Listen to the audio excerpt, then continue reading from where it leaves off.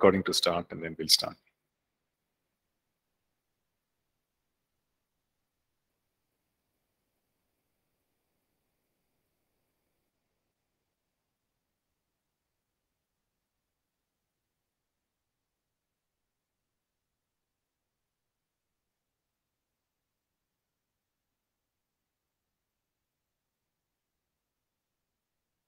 Okay, yeah, fine. Here we go.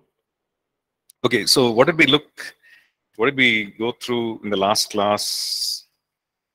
Okay, I'm asking the in-campus students, what did we learn last class? We started by looking at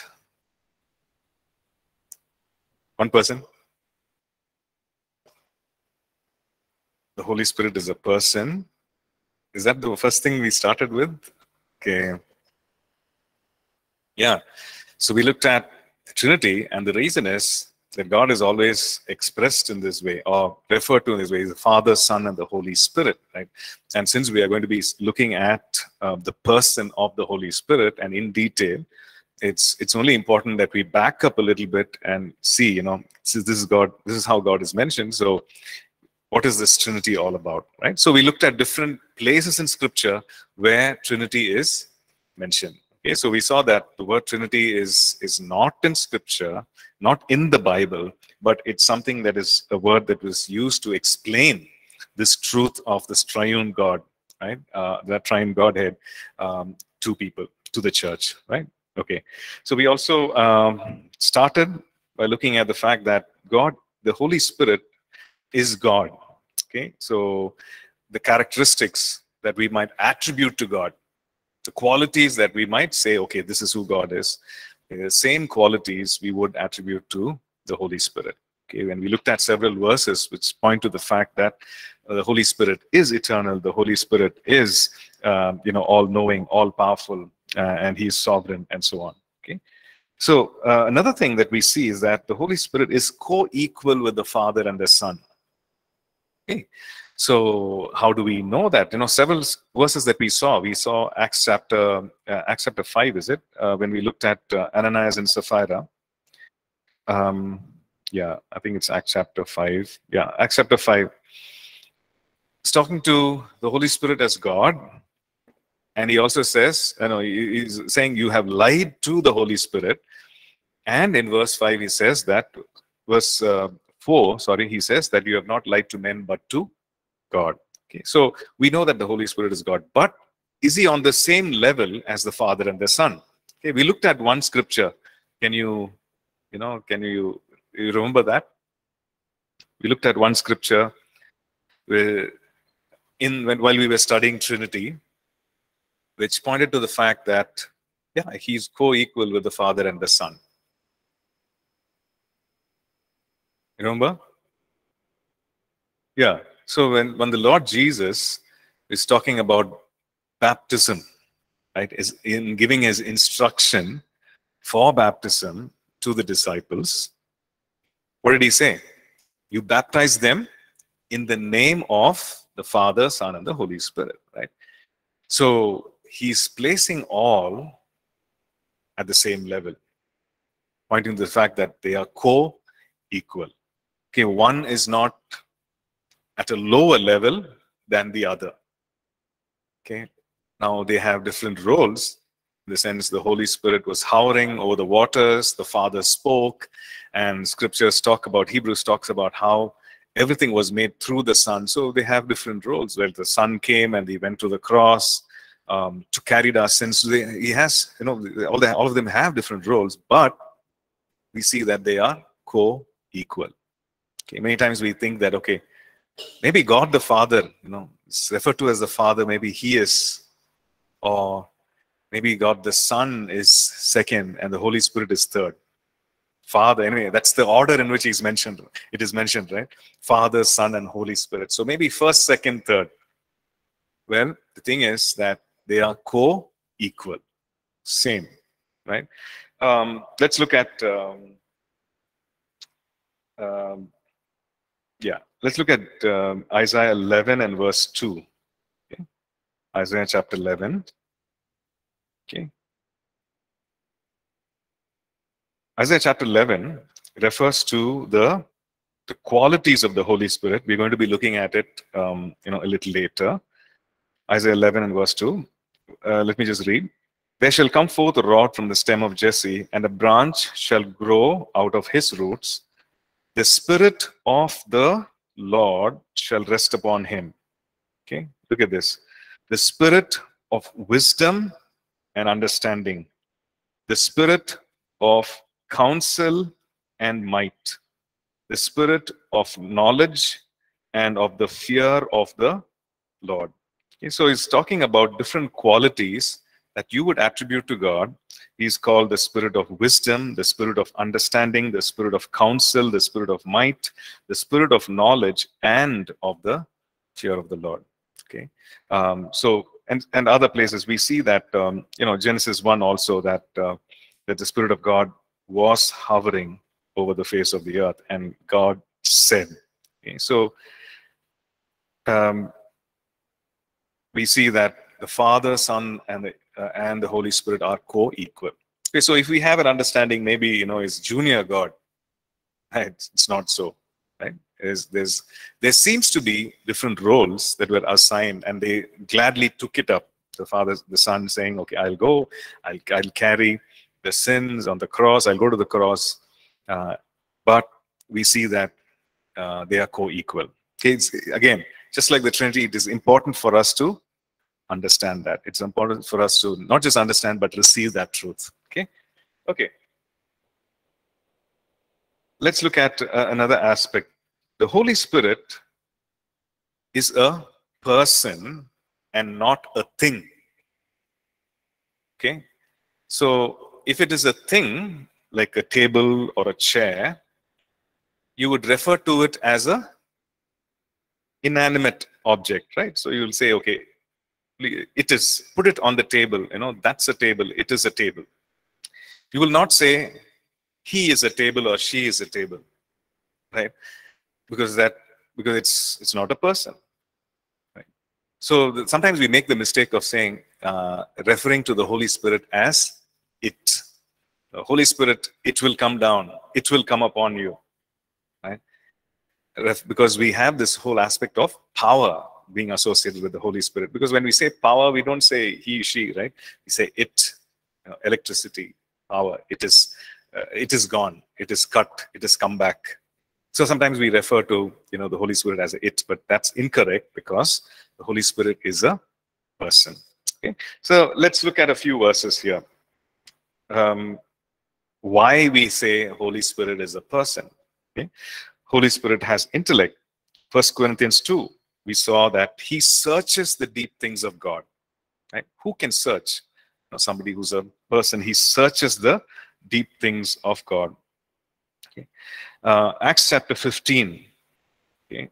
Acts chapter 15 and verse 28. Acts chapter 15 and verse 28.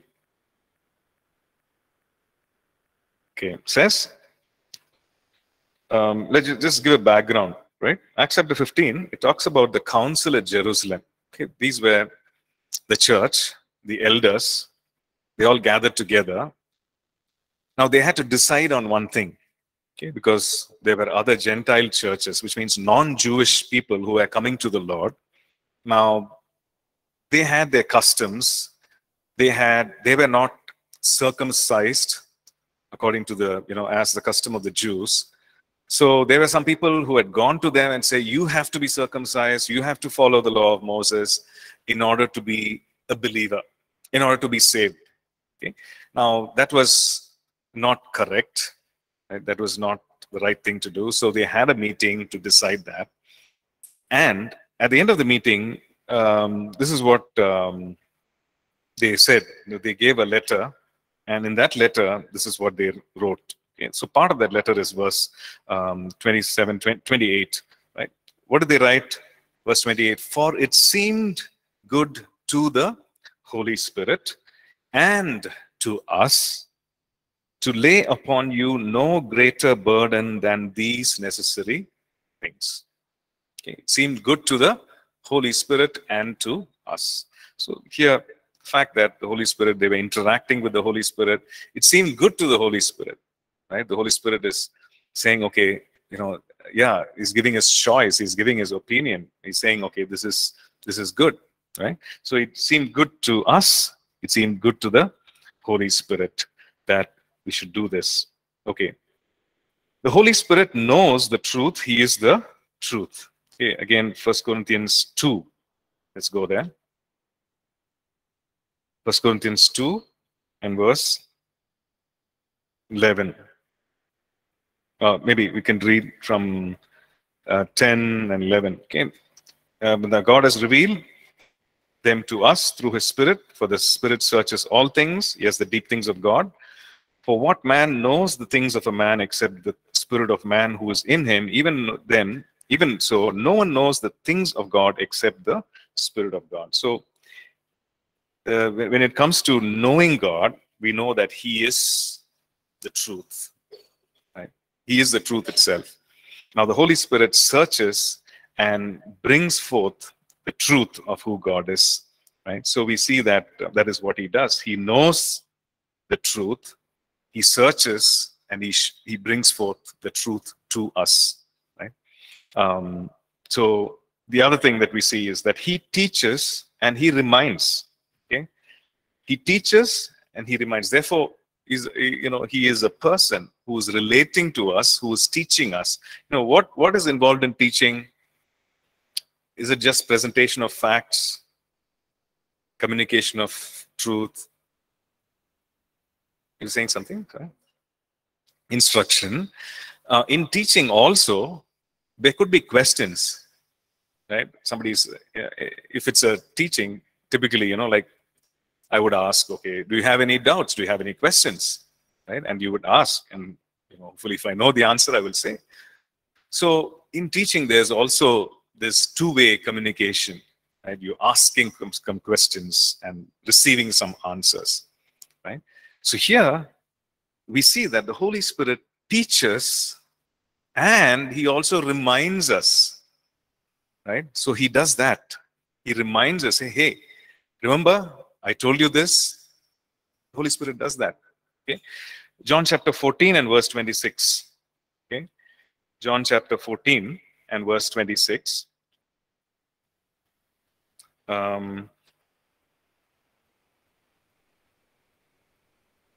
Okay. So the Lord is actually talking about the Holy Spirit to the disciples. Okay. So he says, but the Helper, the Holy Spirit, whom the Father will send in my name, he will teach you all things and bring to your remembrance all things that I said to you. Okay, what is he saying? Now the Holy Spirit is going to teach you. Okay, you ask. So we can ask the Holy Spirit. Things that we don't understand, we can ask. So he's going to speak to us. He's going to teach us. So he will teach us. And the other interesting thing is that he will also bring to remembrance, the Lord Jesus says, meaning that whatever he has taught the disciples, they were actually being reminded. This is what Jesus spoke. This is what Jesus did. Right? They were reminded. And that's the beautiful ministry of the Holy Spirit, even today for us, that he will teach us. So we can say, Holy Spirit, teach us. You're the author of the scriptures. You teach us. He will teach. So can we ask him questions? Yes, we can. Right? So he will teach us. He will show us from the word the answers. And he will also remind us. Right? So suppose you're going through life and then maybe you've read the word, you've read the scriptures, and then you forgot all about it, but then he will bring to remembrance, he will remind us, remember, this is what you read. Remember, this is the truth. Right? He will remind us. And when we look at Acts chapter 2, we see that the Apostle Peter, like he's giving one message. He's just been filled with the Spirit. He's giving a message. And definitely it's the ministry of the Holy Spirit. He's quoting from the book of Joel, right? The prophet Joel, and he's giving this prophecy, and he's about that prophecy and saying, hey, this is what it is. This is what, was prophesied by Joel. Now, how did he do that? It was by the ministry of the Holy Spirit, who was reminding, hey, this is what it is, right? And many such times we see, even on the road to Emmaus, right? We see, even though the Holy Spirit is not mentioned there, we see that the Lord Jesus reminding them, is talking to them, and then the people, their eyes were opened, the disciples, at the ministry of the Holy Spirit, right? So we see that he teaches and he reminds. Okay, he also testifies, right? He testifies to our spirit. What does testify mean? Okay, let's look at that verse, John chapter 15 and verse 26. Okay, 15:26. But when the Helper comes, whom I shall send to you from the Father, the Spirit of truth who proceeds from the Father, he will testify of me. Okay, what does this testify mean? Anyone? To tell? Is it something more than tell? Sorry? Oh man, we're introducing new words. Okay. Rinchen, right? Rinchen? Okay. So you're saying witness, testify. Okay. So the Lord Jesus is saying he will testify of me. So what does that mean? What does that mean when the Holy Spirit comes? The Holy Spirit is going to, of course, the Lord Jesus says in 14:26 that he's going to teach, he's going to remind of his words. So he's going to point to Jesus. He's going to say, hey, this is who Jesus is. Right? And it's from a personal testimony. Right? It's like, this is who Jesus is. I can personally testify that I have gone through this. Right? It's from that point of experience, right? So, and information and knowledge. So he's going to point to Jesus and saying, this is who Jesus is. This is what Jesus does. And this is who, this is who he is. So in your spirit, the Holy Spirit is testifying, okay, this is something that is truth. This is something that is important. This is something that what Jesus would do. He's testifying to us in the inner man about Jesus. Okay, so it's not just information, but it's information that connects with our spirit. Right? We know that, okay, this is the truth. Right? We are convinced, we are convicted. He will testify of, as he testifies about Jesus. Okay. So yeah, the other thing that we see is that he guides. John chapter 16 and verses 13 and 15. Okay, 13 to 15. However, when he, the Spirit of truth, has come, he will guide you into all truth, for he will not speak on his own authority, but whatever he hears, he will speak, and he will tell you things to come. He will glorify me, for he will take of what is mine and declare it to you.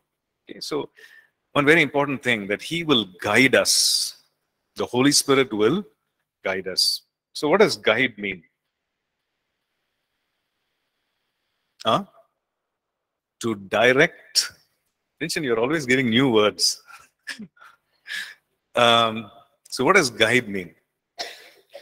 Have you ever had a guide, a tourist guide? Anyway, right? You go to some historical place, some palace. There's a tourist guide. Now, if you go to, on the way from Bangalore to Mysore, there is a place called Srirangapatna, okay, where there's a fort. I think it is Tipu Sultan's fort, I think. So you will, once you go into that Srirangapatna, you will see a lot of these tourist guides. Sir, what do they want to do? They want to take you, show you, this is the fort, this is what it is. They want to show you all these things. Let me take you, You don't know where to go, where to find, let me take you. They'll guide you to the right place. They'll show you and explain to you the historical importance of that place. A tourist guide. Okay. So guide is, when we need guidance, when we need help, I don't know where to go, I don't know what to do, I don't know how to get some things done, the Holy Spirit will guide us. Okay. He will guide us, Lord Jesus said, into all truth. Now, when we say truth, the whole world is searching for truth. Truth is a very precious commodity. Right? Everybody's trying to define their own truth. Okay, this is what truth is, this is what it is. Right? And trying to find the whole lifetime, they're trying to find what is true. I remember traveling I used to work in Goa. I used to visit Goa on work in the company that I used to work for. So once I was traveling in the train, and there was this lady who had come from some European country, and so I was just asking her, why are you going to Goa? Is it a holiday? Are you visiting? Well, then she says, no, I've come for peace. I want to. I'm searching. I'm on a search. I'm searching. I want to experience truth, and all those other words that you used. And so I'm just thinking, I was just taken aback. Okay, it's not just a holiday to visit the beach or the thing, but she's actually this search, this unrest that something is true and I don't have it, has really triggered her to fly across continents to come and just try and see, maybe this place will have it. Right? Truth, very precious. And all of us, we've received the truth into our lives. Just think about it. When you receive Jesus, who said, I'm the way, the truth, and the life, we have actually received that. Okay, so we owe the world, an encounter with the truth. And we owe our neighbors, we owe them because we've received the truth. Okay, so here the Lord Jesus says the Holy Spirit will guide us into truth. Right? He will not take us into anything deceptive, something false, but He's going to guide us, take us into truth, guide us into all that is true. Right? He's going to lead us. Right? Okay. Then we also see that He has a will, which means that He can decide, He can choose. So He has a will. Okay. Let's look at the same chapter, John chapter 15. And we're going down to verse 26. It says that He will testify of me. Now, when we look at that word will, it means that you make up your mind to do it. Right? Like the psalmist says, I will bless the Lord at all times. His praise will be in my mouth. What does it mean? His praise will continually be in my mouth. It means that He's making a choice. Right? He's making a decision. I will bless the Lord. And the Lord Jesus says, I will come to your house, saying that I've made a decision and I'm coming to your house. The same way, the Holy Spirit, it says that He will testify of me. So He can make a choice. It's not like, it's not like something that like a machine, which does not have a choice. That He has a will. He makes a choice. Okay, next one. He has emotions. How do we know that? Well, the Bible says that He can be grieved. He feels sad, right? He can be grieved. Ephesians chapter 5 or 4, I think.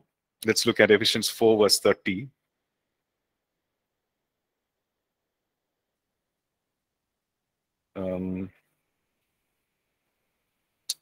Okay. Ephesians 4. Okay. Paul's instruction. Okay. Maybe let's read verse 29. Okay. It says, let no corrupt word proceed out of your mouth, but what is good for necessary edification. Okay. That it may impart grace to the hearer. So he's talking about using good words, edifying words, words that build up. And verse 30 says, and do not grieve the Holy Spirit of God, by whom you were sealed for the day of redemption. And then he continues, okay, let all bitterness, wrath, and anger, and clamor, and evil speaking be put away from you with all malice. So which means that when we indulge in these things, the Holy Spirit is grieved. He is saddened. Okay, that's what grieve means, right? Grieve means intense sadness. I think it's not just sad, but it's intense sadness. Okay, he's grieved because, I'm just wondering, why is He grieved? Well, He's indwelling you, right? You are the temple of the Holy Spirit. He indwells us, and then He sees us indulging in certain things, and He is grieved. Okay, He feels that intense sadness, and sometimes we feel that emotion ourselves. right? So the Holy Spirit is grieved. Okay, let's move on to the next one. Well, the Holy Spirit, he can communicate, he can speak, right? So, which means that we have the privilege of receiving communication from the Holy Spirit, right? If I'm speaking, you can hear, right? You can hear, you can listen, you can hear. So when we say the Holy Spirit speaks, all of us, we can hear, right? Maybe we know that, but then how many of us really hear on a day-to-day basis, right? Or do we spend time listening? Right? I remember watching a skit. I think it's by this two guys called the Skit Guys. And in that skit, this guy goes and he sits and he's just about to, maybe morning, he's just about to just pray. He says, okay, God, he's got his list. And he's saying, Lord, this need I have, this challenge I have, this thing I need to do. Please take care of it. Okay, God, amen. And then he goes. And in that skit, God is like, hey, but listen, I want to, about that thing that you prayed, I want to tell you something. But he's already gone. Okay. In the night he comes, God, yeah, it was okay day, I think. But anyway, Lord, I'm going to rest now. Please take care of me. And anyway, that's it, God. I'm sleeping. And then God says, hey, but listen, that day that, remember that person that you met today, he's already snoring. Completely tuned off. Right? Okay, just for us to know that the Holy Spirit speaks, but we need to understand how does he speak, which means he uses a language, right? In what way does he speak? And the greatest privilege is that we have been designed to hear his voice. He's not just speaking into vacuum. We hear, we can hear, we can understand, right? Because how can he guide otherwise? He will guide us into all truth. He will teach you. He will remind you. All that the Lord Jesus said about the Holy Spirit, right? So how can we know that unless we, as believers, have been designed to hear the Holy Spirit? Okay. And so, if we are here, we need to put away, if we have any other thought saying, okay, everybody else can hear God, everybody else can understand God, everybody else can, but I can't, right? If you've been thinking like that, it's time to put that away, because this is for all of us. The Holy Spirit is for you. He is indwelling you. He speaks. We just need to understand, right, how he speaks. He guides.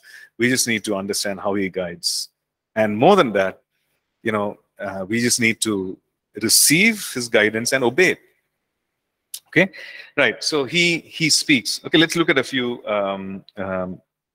verses here. Okay, Acts chapter 13. We looked at that verse where Acts chapter 15, where they said it seemed good to the Holy Spirit. Now, how do they know the Holy Spirit spoke to them? Hey, it's good for me, right? Let's look at Acts chapter 13 and verse 2. Okay, Acts chapter 13 and verse 2. A background about this verse. This is in the church called Antioch. Okay, so Paul is there. It's a non-Jewish place, Antioch. Paul is there. Barnabas is there. And a lot of other people from Jerusalem, they are there. Prophets, teachers, they're all there. Okay. And verse 2 says, as they ministered to the Lord and fasted, the Holy Spirit said. Okay. As they ministered to the Lord and fasted, what happened? The Holy Spirit said, which means the Holy Spirit spoke. And it was spoken in such a way that they understood, because it's recorded for us here. Right? So what did the Holy Spirit say? Said, now separate to me Barnabas and Saul for the work to which I have called them. Okay. So they heard the Holy Spirit speak, And it's a very specific instruction. You see, he knows the names, Barnabas and Paul, and Saul. So he knows the names. And he's giving them as very specific instruction. Now separate them for the work that I have called them. So they've received it. They've heard the voice, they've received it. And they're very serious about it. Look at the next verse. Then having fasted and prayed and laid hands on them, they sent them away. They obeyed. They're saying, hey, Holy Spirit has called you. He's asking us to separate both of you. So let's pray and you better get going. You know, whatever He's called you to do, you better do it. They obeyed. And, you know, it's not like a simple journey, right? Today, if you want to go from one place to another, it's fine. You know, you just get a ticket, you book it online, or maybe you have your own vehicle, you just, you know, fill the petrol or diesel, whatever, and you just go. But those days, you think about it, travel. No travel desk, nothing online, and it costs a lot of money. But they did that, right? Because they felt that, hey, Holy Spirit, we have interacted. He's leading us into truth. He's guiding us. We have spent time with Him. He has spoken. And what He's spoken is something that is weighty, something that is important. It needs to be obeyed. So let's do it. So they send these two guys on their first missionary journey. Just think about it. The first missionary journey of Paul, he's made, you know, after that, second and third. And the first missionary journey happens because the Holy Spirit spoke to them, right? And they heard, they understood, they obeyed. Right? So it teaches us something about the Holy Spirit that, yeah, He's giving some very important instructions. We better learn how to listen, and we better learn or set our hearts to obey Him. Okay, next one. You can go through the other references also, right? There are others which I mentioned there. He can be insulted. Okay, Hebrews 10 talks about how can we insult the Spirit of grace. Okay, how do you insult someone? What's your name? Charisma. Okay, so Charisma, how do you insult someone?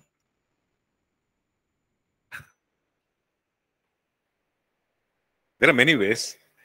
How would you insult someone? Huh? Anyone? Okay, how did you get insulted, Vincent? Let's say somebody insulted you. How did you get? Last time you got insulted, how was it? And how did they do it? You don't have to go into the details, but just briefly.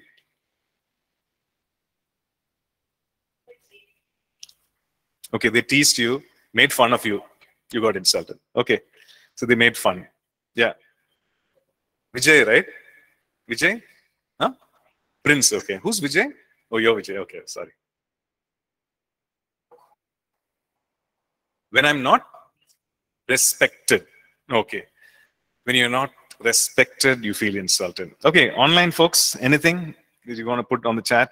So here we got a response that when somebody makes fun, they are insulted. When they are not respected, they feel insulted. Any other? You can just put it on the chat. Maybe your own experience of how someone insulted you or how you got insulted.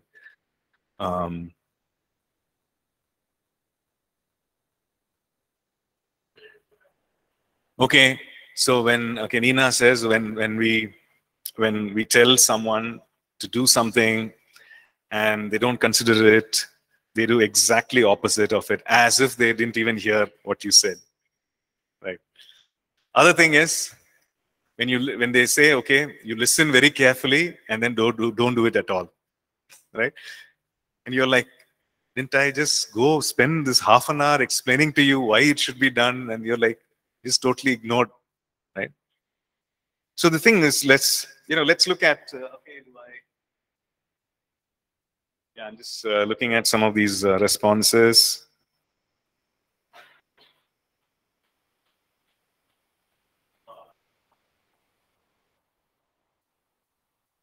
Okay. There's quite a few here. Let me just read out. Surya through gossips and bad words. Nina, by saying something derogatory, yes. Rohit, hurting our weak areas, okay. So making fun of something that you cannot do or you're, limited by, yeah. Neglecting, Prabhu. Krisha, belittling, yeah. Thank you for all those responses. Okay. So the thing is, now we know the Holy Spirit can be insulted. So just think in how many ways we have insulted the Holy Spirit. First of all, if we live our life, if we go through life totally neglecting the Holy Spirit, right? He's indwelling and we just totally neglect. Don't talk, don't pray, completely neglect. We insult, right? And all these ways, whatever you shared, we could end up insulting the Holy Spirit, right? So he can be insulted, and it's up to us not to do that. Acts chapter 5, we saw Ananias, he lied to the Holy Spirit. Okay, he was actually lying to actually, if you see, he was lying to a human being. Yes or no? Yeah, Ananias was actually having a conversation with Peter, or maybe, I don't know, we don't know whom he gave that money to. It just says that he gave and laid it as the apostles' feet. But this whole action, he was thinking within himself, okay, I sold it for 100 rupees. Now I'll just give 10 because I need the 90 to invest in something, etc. But I'll pretend as if this is the whole thing. That's what he did, right? This whole 90 I'm bringing, I've sold it and this is thing, and why don't you take it, right? So Peter says, you lied to the Holy Spirit. Like whatever you did, this action, the Holy Spirit sees, hears, knows, and you actually lied to the Holy Spirit. So we can lie to the Holy Spirit. And also, he can be blasphemed. Okay. There's blasphemy of the Holy Spirit. What does blasphemy mean? What does it mean to blaspheme someone or blaspheme God? Speak against in very strong words, right? We put down, like the Lord Jesus was accused of blasphemy, right? They're saying he blasphemes God. Why did they accuse him? Can you, you remember, right? I and my Father are one, right? He said, I am that I am. And they were, they were very angry. They said, this is blasphemy. We mean he's worthy of death, right? Why? Because he was actually speaking the truth, but they understood it as, here's a human being. How can he be God? How can he elevate himself to the status of God, right? So the Holy Spirit can be blasphemed. Can you think of an instance when the Lord Jesus pointed out and says, and he said that, hey, this is blasphemy of the Holy Spirit? Any instance that you can think of in the Gospels and in his ministry?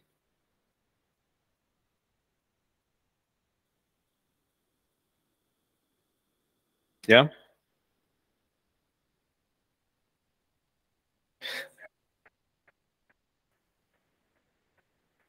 When Jesus was casting out demons? Yeah.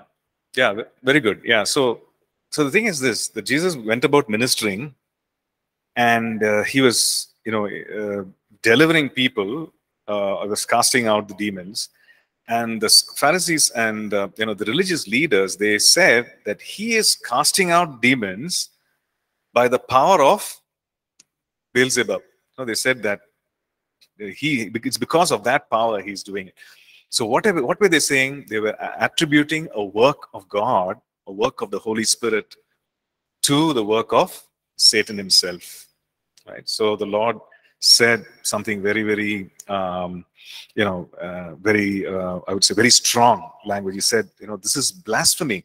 I'm actually casting by the finger of God, said by the Spirit of God, by the finger of God, these are cast out. But the blasphemy against the Holy Spirit, because they're saying that there's no comparison to God and the powers of darkness. He's holy, and here the powers of darkness, they are so unholy. They are we can't. They are, what do they call? They are called spirits of wickedness and unclean spirits and so on. So by God, who's infinitely holy, there's no darkness in him. To attribute such kinds of entities, spiritual entities, to God and say he's actually doing it was an insult, was a blasphemy, right? So people can blaspheme. They can, they can blaspheme. The Holy Spirit can be blasphemed too. And even today people do that. And the Lord Jesus had some very strong words. Okay. Yeah, Nina, that's right. Just see your response now. Okay, so he can be resisted. Okay, that's another thing, which means that he's the one who's guiding, but we can actually resist his guidance. He can be telling us to do something, but we can resist. What does resist mean? What does it mean to resist? Stop. Okay, he's saying, okay, can I just show you something? No, I don't want. So you're resisting the person, resisting the words, resisting the guidance, right? So he can be resisted too. He can be quenched. 1 Thessalonians 5:19. Okay, this thing, quench, has the picture of a fire being put out. Okay, you have a fire burning, and you just bring a bucket of water or a bucket of sawdust and just put it out. Okay, that is quenched, to stop. So maybe the Holy Spirit is saying something. He's just leading you to do something, directing us to do something, and we quench the work of the Spirit, right? Maybe he's warning us, and we can quench the work of the Spirit. Okay, so yeah, we'll stop right here.